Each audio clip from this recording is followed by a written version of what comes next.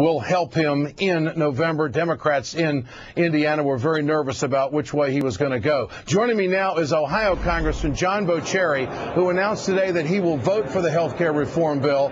Congressman, you voted against it, and now you're going to vote for it. What turned you around?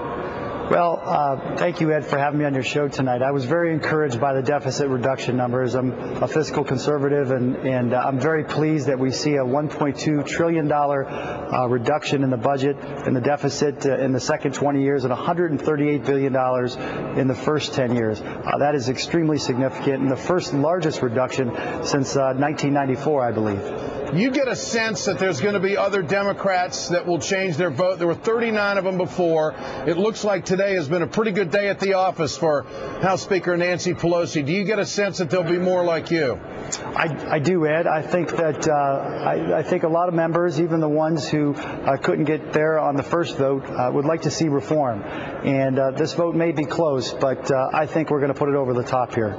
Do you think your district wants you to vote yes on this?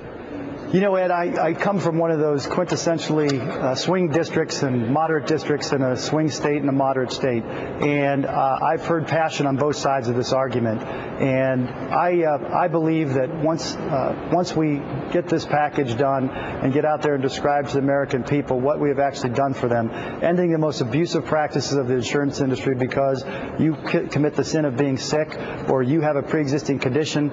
You may have saw from our earlier announcement, I had a 10-year-old boy, Jay Hawkins, standing with me. He suffers from autism, and day one after this bill's passed, he will be able to get health care insurance. So you've heard enough personal stories that helped turn you as well. What about, you made a statement today about Iraq.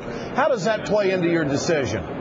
Well, Ed, when I was flying missions over there as a C-130 pilot, I remember reading a clip in the Stars and Stripes that our Secretary of Health and Human Services, Tommy Thompson, had flown to Iraq with one of many billion-dollar checks in hand to make sure that every man, woman, and child in Iraq had access to health care. Now, can you believe that American taxpayers are paying for Iraqis to see their doctor whenever they want, but we still have people in my congressional district, 39,000 to be exact, who can't see the doctor when they want? I think we need to turn the corner and invest in our nation.